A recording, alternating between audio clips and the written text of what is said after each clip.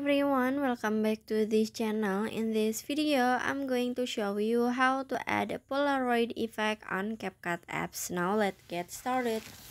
First, after you open your CapCut and add the video that you want to edit, if you want to add a Polaroid effect, so you just click on the effect at the bottom.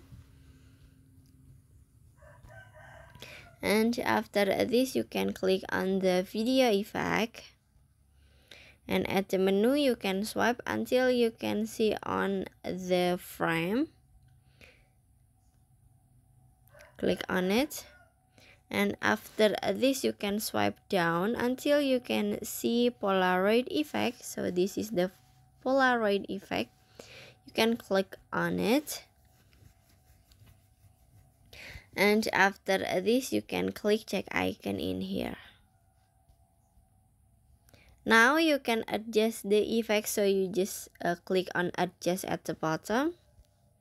You can adjust for the speed, for the filter, and then for the soften.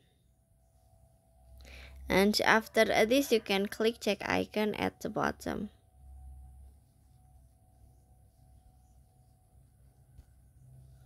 And now you can set the effect until the end of the video.